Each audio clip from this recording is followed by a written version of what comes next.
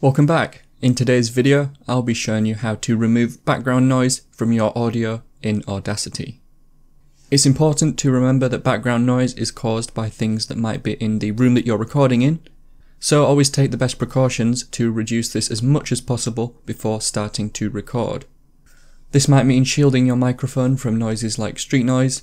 Make sure you turn the AC off as well as any other fans and things that might be causing a background hum.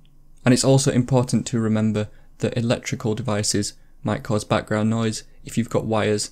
If your microphone is wired, that might cause disturbance if it's near other wires with the interference.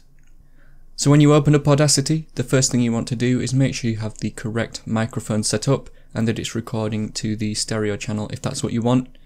When you're ready to hit record, hit the record button, and then you'll need to stay silent without making any noise. I stay silent for about 8 seconds in my videos. What you need to do is let Audacity get a piece of the audio that is the background noise only, so that we can remove it later. So make no noise and stay as quiet as you can while you record these few seconds. Once you've recorded those first few seconds, you can now record normally as you would by talking and doing whatever you want to do in the audio track. Once you've finished recording, hit the stop button.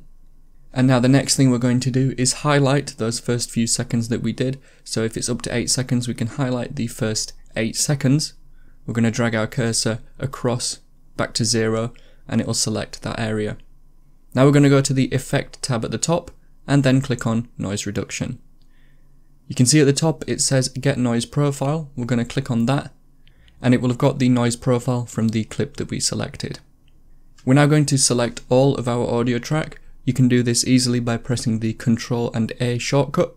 You should now see the entire track go light blue.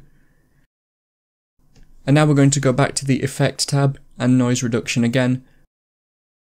But this time we're going to click on OK. Now you can leave these settings to default, or you can play around and see what sounds best.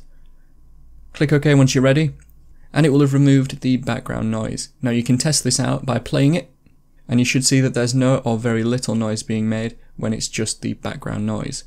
But when you start speaking, it should start sounding normal.